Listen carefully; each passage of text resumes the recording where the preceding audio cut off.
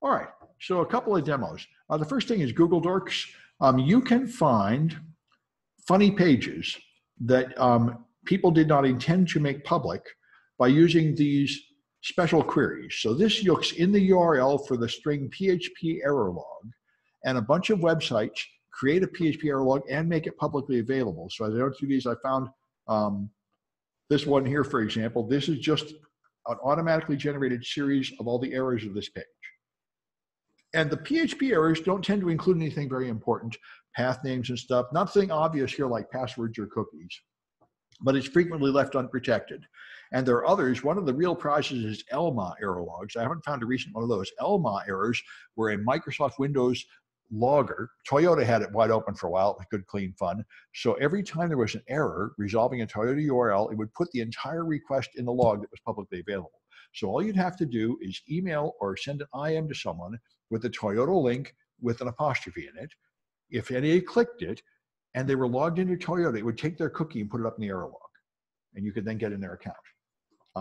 That's why these errors often contain sensitive information, and they shouldn't be available to the whole world. But people often make these mistakes. So here's one. This is ELMA. Oh, here's good. They do have an ELMA here.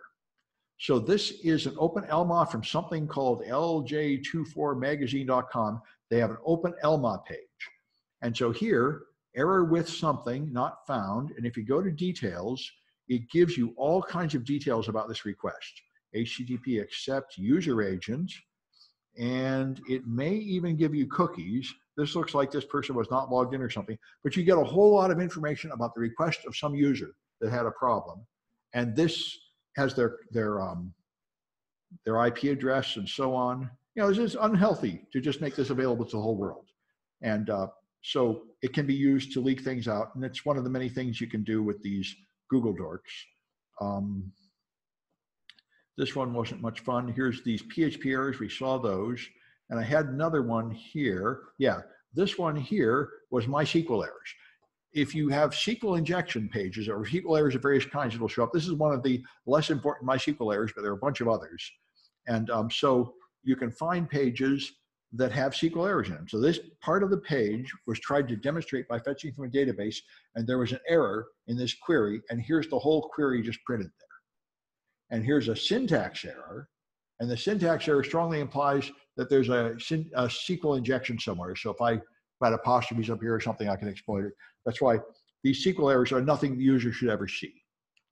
And here's another one. This page has been hacked. There's a login form, and there's more down here. And you can see they were able to modify this page and fill it with spam. And this is called reputation theft. What people do is they fill your page with junk, and that contains keywords. And now Google will take your page and find the keywords on there. And what they do is they like to hack governments and education sites because Google ranks them as more credible. So they will hack like your blog on the City College server and fill it with spam about Viagra. And now if someone searches for Viagra, they will find that page because it comes from a reputable source and has the word Viagra on it. And then they put a redirector that will go somewhere else. And I found a bunch of colleges that have been hacked this way.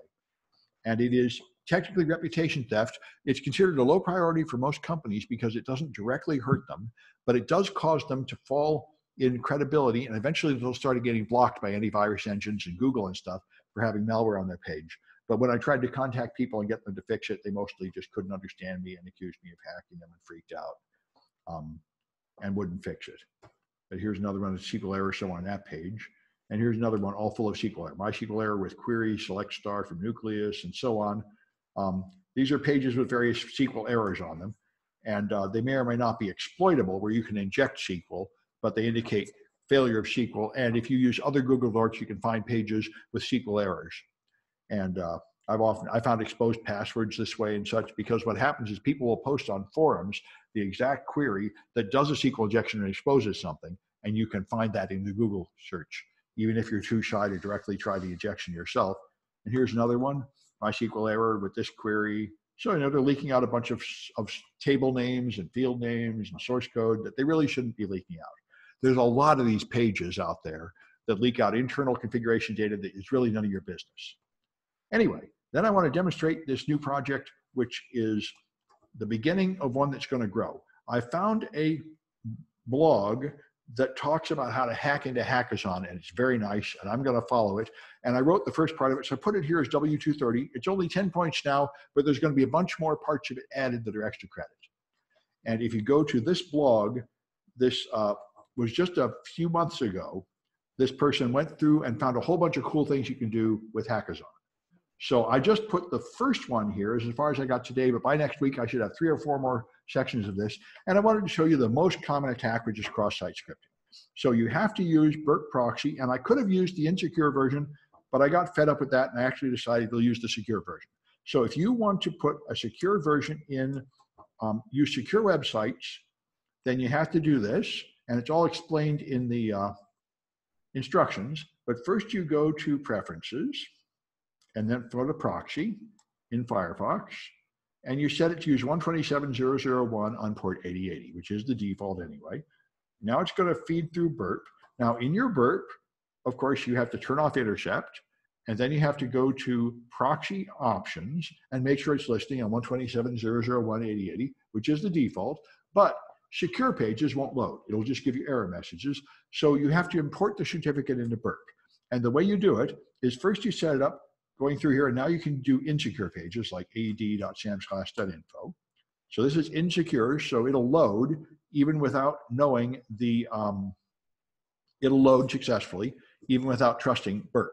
And the reason these loaded is because I've already done this before. But what you do in this browser is you go to http://burp once you're going through Burp. And now you can download the certificate. I got to spell it right though. There. Now you can download the certificate here and save it. And then you can just go into the settings, certificates, and import it into Firefox. And then Firefox will know to trust Burp. And I've done that, so I can actually load a secure website, HTTPS Hackathon. I used to use the insecure one to make it easier, but now insecure ones raise warnings in your browser and nobody's using insecure sites, so I figured I better upgrade my projects to use secure websites. So here's Hackathon. The load Hackathon looks like this is my Hackathon server. And so let's take a look at how Hackathon works. I'm going to clear history. And I'm going to, all right. And I would like to clear cookies, but I think I won't. All right. So now if I just refresh this page at Hackathon, we can look here. Here's a get. So when you get this page, you send a request to the server, and my browser has a bunch of cookies left over from before. It has a Cloudflare cookie because I protected the site with Cloudflare. It has a PHP session ID. And then it has a list of products I visited in the past. If it's the first time you've gone here, it will have nothing but the PHP session ID. But when you first request, let's see if I can figure out how to delete just those cookies. I think I can. I'd like to show you from the clean site. So let's go cookies. Okay. Strict custom, here cookies. There. Clear data. And some browsers will let me delete just the cookies from one website, but this one doesn't seem to do it, which is pretty annoying. Well, I'll just clear them all. I cleared them all. It means I'll have to have trouble logging into Cahoots again, but you have to make certain sacrifices for the cause. All right, so now let's clear all this old junk. All right, and now if I just go to the Hackathon website and load it, I get just this part, and see here, when I did my get, it did not send any cookies up because I just deleted them. So this is what would happen the first time you visit a site or with a clean browser. And the very first time you connect, it will now set the cookies. So the response has got set cookie right here. So it puts this cookie in my browser. This is going to expire, I guess, a Cloudflare cookie comes in and a PHP session cookie comes in. And that one expires in 1981, which is kind of nuts. I guess that must mean forever. They must, I guess a negative number must mean forever. I don't quite get that. But anyway, it installs this PHP session ID. So when I connect, I now am labeled with session ID. So now when I load other parts of the page, or if I indeed just refresh the page, the second time I load the same page, my browser is now going to send up all those cookies. So I go to the request, it sent them up, the Cloudflare and the session ID. So now it knows who I am. Just like Google and Amazon, even though I haven't logged in, it's marked me with this random number, and it knows who I am and what I'm doing. So now, here's the most simple vulnerability you see all the time. So if I put something here like Fred, and I search for Fred, the page that comes back has Fred on it. Now, it didn't find anything, but it appears to have echoed back what I put in. Now, this is very dangerous. This suggests I might be able to put something bad here. Like if I put italic, dirt, and search, this becomes italic. So apparently it let me put in tags and it echoed the tags back and they rendered as tags. So now I can start doing nastier things, and that's what we're going to do. We'll start, the simplest thing you always do just as a proof of concept is this one. This is the standard proof of concept, script alert 1/script. This, you put that in, and this is JavaScript, script alert 1 Java. So if you run search there, it now pops up a box. So that means I was able to inject script and run it. Now this doesn't do any harm. This just proves that it let me inject script. And by the way, this is called reflected XSS. It's considered a very low severity vulnerability, perhaps unwisely, because the most obvious thing it does is I can hack myself. I put the code there, the code ran on my machine. What's the problem? Well, we're going to see. So this is just to prove a concept, but what's more fun would be to steal the cookie. So if I put in alert document.cookie instead of alert 1, and I search for that, then the pop-up box includes my cookie, which is my session ID. And if I were logged in, that session ID would be enough to log in as me, unless they have anti-cross-site request forgery tokens, which they don't, and many sites don't. So, however, again, all I did was reveal it to me, but I can post it to a third party, and there are many ways to do it. And here's how I did it. Script fetch, there's a fetch JavaScript command, which will fetch from a URL, and I wrote a PHP that will just take anything that comes in data and just put it in a text file on my server. You can easily write one of these. So this script will take the cookie and put it on a public server so you can steal it later. And another thing you can do is just send it to your server and look at your server logs. Right now, I've put it on a public server like those ones I showed you, like the LMOS. So this is pretty unsanitary and dirty, but it will steal the cookie and put it somewhere. So then I put that in. When I do this, it will now steal the cookie and put it on my server. And I can find out by going to that page, which is here. And when I refresh it, yes, there we are. There's 718.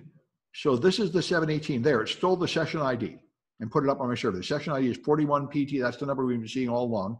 If you want to be convinced of that, you can go here and look. That is my session ID. So my secret number that identifies me has been stolen and put on a public server. However, I did it from here. And what you would do to complete the attack is you go to Hackazon, and you can see it's all up here in the URL. The search string is up there. So you take that and you email this or send somebody an IM with this in it. There. That is the malicious URL that you have to get somebody to click on. So you run it through tinyURL or something, and you send them a chat message or a spam saying, you want a free iPad, click here to claim it or something, and get them to click on that. And when they do, you get the cookie, if they're logged into this site. And this is, so this is cross-site request forgery, and that's the simplest version of it. And there's a bunch of other vulns we'll go through here, but I wanted you to get started doing this. This is the whole story, stealing it on a public server. This is the classic one. This is the most common vulnerability. Something like 80% of all websites have this, reflected cross-site scripting. They take something from the user, and then they put it on the page, and they forget to scrub it. So you can put script in it. This is so common, people won't even pay you anything or pay any attention when you report it. There are whole websites, XSS, to humiliate sites with XSS. With XSS, it's so much, you can't even get any attention. So there's like sites just to humiliate people, XSS game, using vulnerable sites, 20 famous websites vulnerable. There are, I haven't heard of, there used to be a whole bunch of pages and whole Twitter accounts just full of XSS phones. This is one of the most common script kiddie things, is just find these XSSs and then try to make anybody care or humiliate them. And most people, you can't make them care at all because it is so common. And, and they think it doesn't matter, but it does matter. In the hands of a skilled attacker, you can use this to do rotten things. There was a guy, Phone Factor. Phone Factor was one of the first two-factor authentication providers. And what Phone Factor did is you'd log in, and then it would call your phone and read you a code, and you'd have to type in that code. And he said, this is it. Nobody can ever hack me. He said, I'll give you a $10,000 prize if you get in my email. Nobody can ever get my email. And so these guys, some professional pen testers said, oh, all right, we're going to take this guy down. So they loaded his software and ran it, and they found out, just like you'd think, if you install it on your machine, it has a convenience option where you say, trust this machine and don't keep calling me every time I log in. And if you turn that on, it's not two-factor anymore if you're on that trusted machine. And then they wrote a PDF file. They found this kind of vulnerability on the website, so they could steal a cookie. And they put a URL in a PDF file, and they emailed it to him and saying, we hacked the site, we claimed the $10,000, the proof is in the PDF. So he opened the PDF on his machine. It used this to steal his cookie. It wasn't true until he opened it, and then it was true that they got in. Because of course it wasn't, now if he had it dialing him every time somebody logged in, then when they tried to use the cookie, it would call him on the phone and he'd know they were hacking, but of course he'd turned on the convenience feature. And this is the lesson, never do this. Never say, my product is unhackable. And that's why you say, we're aware we probably have problems. We're going to have a bug bounty program. We're not going to pretend there'll be no bugs to be found. Instead, we will just have a list. We'll pay you this for this bug and this for this bug, and we'll just have a steady chain of fixes and updates. That's the way it is. You either admit the truth, which is you've got 1,000 flaws, you can't find them all, you'll never patch them all, you're just going to have steady chain of updates forever, or you're an idiot claiming to have no flaws, and the hackers of the world will humiliate the hell out of you until you have to admit you're no better than everybody else. Nobody's site is free of bugs. Everybody has an endless chain of bugs. You keep patching them and you keep writing more, and that's just the way it is. And that's why they say don't use this stuff for voting. None of this stuff is bulletproof enough for a high-value task like that. All of it is full of bugs, and if you ever got rid of the bugs, your coders will put in 10 more bugs tomorrow, and it will never stop. So anyway, so that's what I wanted to show you, and you might want to do this one, and I'll add more to this as we go ahead, because there's like 4 or 5 more good ones in that blog, and I'll put them all in there. Yeah. So since Ken designed everything with flows, when the AI comes out, is that going to be a lot harder? Or? AI will make the defenses stronger, and it'll make the attackers stronger. And by the way, the AI itself is very hackable. Remember, one of the first AI engines was about 5 years ago. Microsoft made a chatbot for like customer service, and they put it on Twitter, and all the 4chan type trolls within 24 hours said terrible things to it until it learned to use racist terms and start swearing. So, AI introduces new vulns because it's learning from what you give it. So any new technology, the first thing it does is introduce new categories of vulnerability. So, it's nothing will change all that much. The bad guys will start using AI, the good guys will use AI, but I think the ratio of good to bad will just stay fixed. But what will happen, of course, is the old generation of attacks will stop working. That's all you ever do. You put in a defense and the old stuff stops working, so the bad guys have to up their game. But there's nothing that will actually stop everything. It just means they have to switch to a new trick. And yet always you've added more stuff. Like now we all fill our house with 100 gadgets that are location aware and for default passwords and listening on goofy ports. So now there's a new wide open door. You lock the door, but then you put in 10 more doors. Then you lock some of them, you put in 5 more doors. If you were actually to like live in a log cabin and never buy anything new and have everything like 20 years old, then you could be reasonably cyber safe. But if you're going to be playing the game, having a job, driving a car, having a TV, then you're not very safe. Yeah, I just learned about the Wi-Fi maps where it shows all the devices that are in Wi-Fi and has your MAC address. And you just hack them really easily. Yeah, and you want all the convenience to accept the risk. Yeah. Well, just my phone. I say hi Google. It kicks in. That means it's listening all the time. It does. So if I have said anything to anybody, like mentioning any password or any checking account number or anything like that, address, phone numbers, email, anything in a conversation, of course, Google has it. It's out there. And by the way, this is nothing new. 40 years ago, the CIA figured out how to bounce a laser off that window and hear every word spoken in here from half a mile away. Okay. It's available all along. So your only defense is to be unimportant. You're not really planning to kill the president or anything. So why should they bother wasting this fancy tools on you? But if they want to get you, they're getting you, you know, like they could shoot you, they could kidnap you, they could bug your house, they could steal your stuff. If somebody wanted to, they could do it if they were motivated and funded. You just hope nobody hates you that much. That's the only reasonable safety. Yeah, they deleted that Wuhan doctor that told about the virus. And well, he died. Yeah, he died. Of the virus. Very suspicious. Yeah, well, they could have killed him, and dying of the virus is not too suspicious. But yeah, they did silence him and stuff. Yeah. Well, it's like, what, 1% of the people getting it are dying? And Nobody knows that number because people say, nobody knows that number because you don't really know how many people are infected.